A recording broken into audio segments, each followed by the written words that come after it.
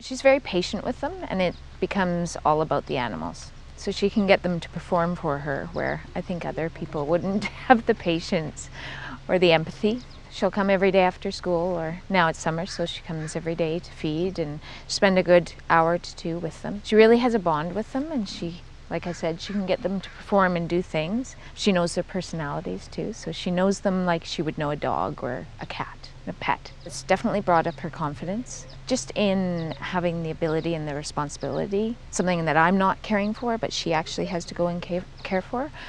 Shows her accountability and loyalty to another being.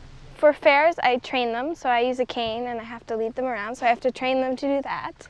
I take care of them and feed them, and I have to monitor their weight and how much I feed them. So I was just playing around with him, and I was making him sit, and after a while he just kind of did it by himself, so I did it over and over, and I guess he just learned how to.